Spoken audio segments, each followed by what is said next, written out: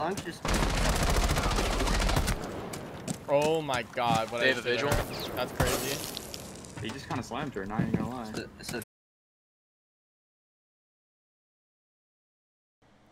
Yo, what's going on, guys? It's Shawk with TG, and in today's video, I'm going to be going over my settings for Operation Shadow Legacy. I've had a lot of requests to remake this video for the new season, so to get right into it, we're going to head to my general settings. So, to start us off, squad privacy is on open. All of this is pretty much just default for the most part. Interface settings is where I've got some things changed. So, I'm kind of just going to scroll through, and you guys can pause and look what you want to look at, and, you know, if you want to change it to whatever you want. So I've changed some things in here, but for the most part, everything's default. It's kind of just Pro League settings, to be honest. So that's it. On to audio, I use English, of course, subtitles on. I have 70 master volume in game and 70 Windows volume. I have no idea why they're both on 70. One's on 100. Could not tell you, but it's what I've been doing for years. Dialogue volume is 60. Dynamic range is night mode. I've heard that there others are like also good, but I've been on night mode for like 2-3 years now, and to be honest, I don't even know why. I think somebody recommended it. It was like some big streamer said that it was the best at the time. There's probably one that's better, but for me personally, night mode has worked. I've actually only gotten the sound bug this season once, and it was during the TTS. So I don't know, maybe there's something there. Voice chat volume 80, me on unfocused on. Push to talk, all that. Onto display. So my primary monitor is an Acer Predator 240Hz 24-inch monitor, and my second monitor is a Acer 24-inch 144Hz monitor. I play 1920 1080. I do not play windowed mode. I play full screen, but I'm currently windowed so that I can access my second monitor in OBS while I'm recording. I usually play 240 Hz, of course, because I have a 240 Hz monitor with full screen. I play 4:3 aspect ratio, VSync and widescreen letterbox off, and I play an 84 FOV. My brightness is on 70. As for the graphics, I use custom graphics, so pretty much everything is low or off for the most part, besides shadows. Shadows I like to have on medium so that I can have the dynamic shadows. Everything else here is off besides anti-aliasing. So in my previous settings video, I actually had anti-aliasing off. But I've noticed like when I have it on, I get so many more frames while streaming or recording like videos like this. So personally, I've been keeping TA on. I don't like how it looks. Like it's okay. It makes the game a little bit blurry, but it is what it is. The much needed FPS. I need to upgrade my GPU. I'm gonna get a 3090, but currently I only have a 1080 hybrid. So once that comes out, I may go back to having TA off, but for now, I have TA on with these settings. So next up is controls. So I have raw input off. I don't know why. I should probably have it on. I used to have it off because when it first was implemented into the game, there was some bug where it would make your mouse like freeze up, your mouse cursor. So I had it off until they fixed it, and I guess I just never turned it back on. So whatever. Mouse look conversion I have disabled. My sensitivity is 400 DPI on 1440 horizontal vertical.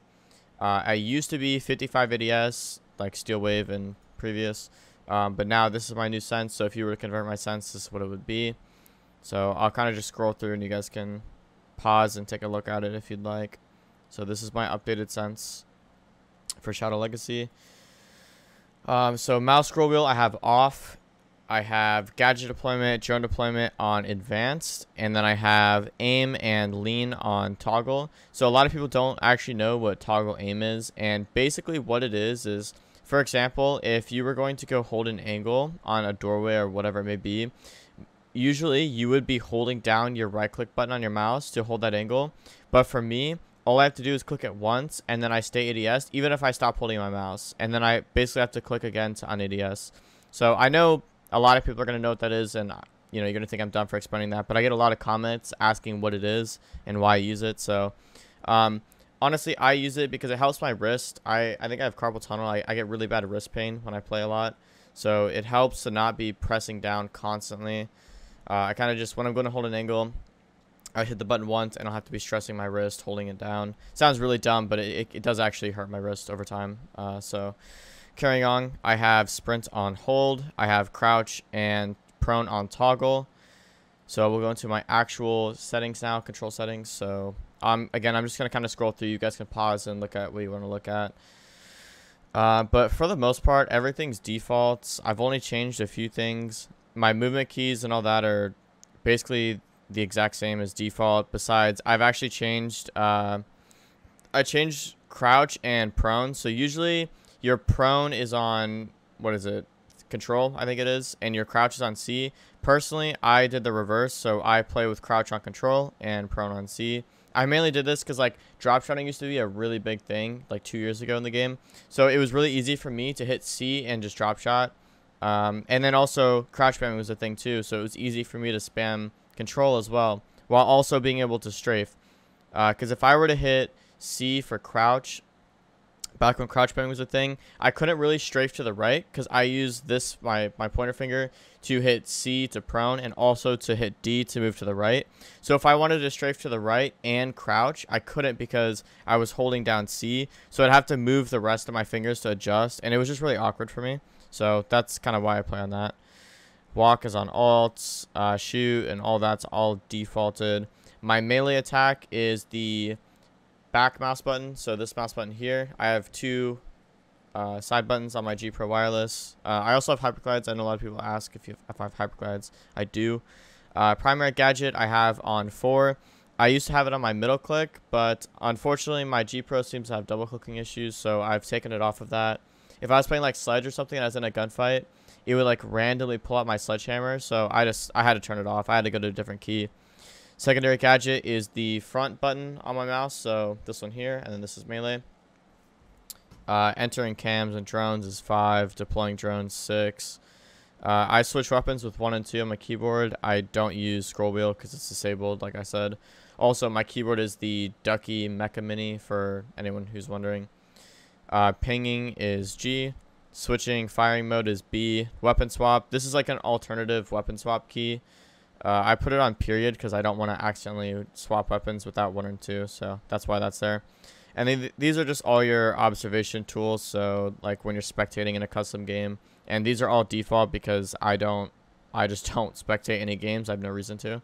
So this is literally just all defaulted settings. Nothing here has changed. So on to accessibility. The thing I know everybody's trying to wonder about, my optic settings, crosshair settings, whatever you want to say. I use pink or purple, whatever you want to call it, with 100 opacity. I also like to use green sometimes or red, but for the most part I just like using pink. Like 99% of the time I'm on pink. I know that a lot of the other colors are really good, but for me purple works. I don't believe there's such thing as a quote-unquote best color or best opacity setting. I think it's really just like a personalized setting. So whatever you use is the best for you. Whatever I use is the best for me. You know what I'm saying? So I wouldn't stress too much about what people are using on this. It's really just whatever you want to use. The only thing I will say about this though is I feel like the yellow and the white are not the play. I think those are the only two that like maybe aren't good, just because they're so light and it's hard to see if you're looking outside or on certain surfaces. But other than that, I think any of the other colors are great. Any opacity setting, whatever you want to run, I think is awesome. But that's it for my settings. So I hope you guys enjoyed the video, and thanks for watching.